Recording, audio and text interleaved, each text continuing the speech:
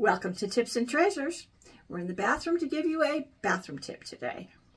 You wake up in the morning and you're ready to take that shower, and especially if you're an older person, you've sweated all night, drink a glass of water before you get in that shower.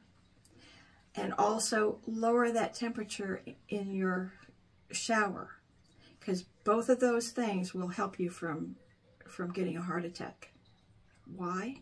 Well, the heat in the shower can raise your heart somehow so that it can pump too fast and cause a heart attack. If you get in that shower and you are depleted from water, that's another way of getting a heart attack. And really, the fire department doesn't want to come and get your not cold, but your naked body out of the shower, dead.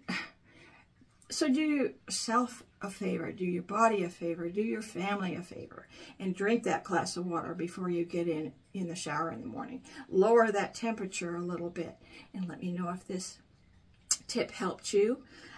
Please subscribe, and thank you for being with me today, and I'll see you back again. Bye-bye now.